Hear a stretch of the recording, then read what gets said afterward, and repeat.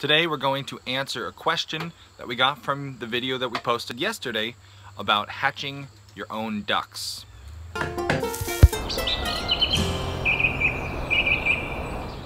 Yesterday we talked about hatching out your own ducks using the duck instead of hatching ducks with an incubator. And we got a question from, hi buddy, the Dreaming Gardener.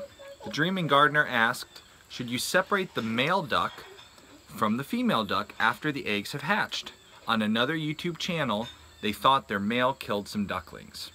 So we thought this was a really good question, but we didn't have enough expertise in this area because this is our first time hatching Muscovy ducklings. But we wanted to get an answer for the Dreaming Gardener. And so we emailed some family that we have that have raised Muscovies for literally decades. And here was the advice that we got from these experienced duck owners. So let me read you the email here. So we asked Kendra's aunt, and she said it's pretty much a 50-50 chance with Muscovies. Since Muscovies are what we know best, some males will do okay, some will not. Watch them. We don't know what good, we do know that good males are an inherited trait.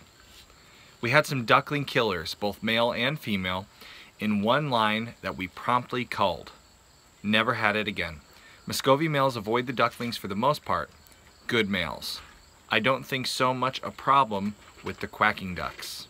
The initial introduction of the setting hen with her brood will let you know pretty quickly where the intention of the male lies.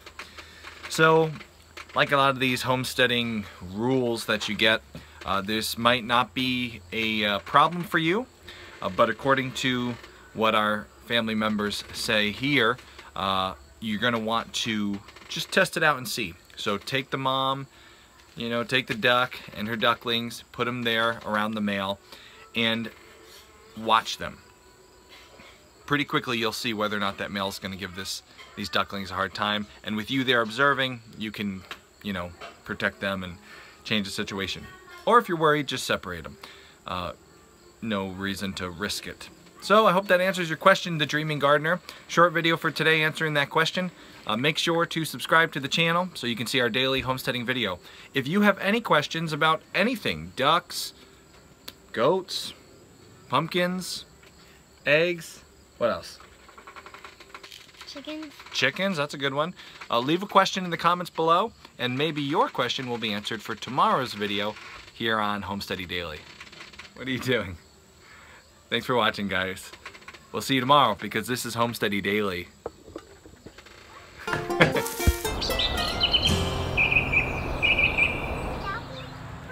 So yesterday we talked about, gotta get rid of that so.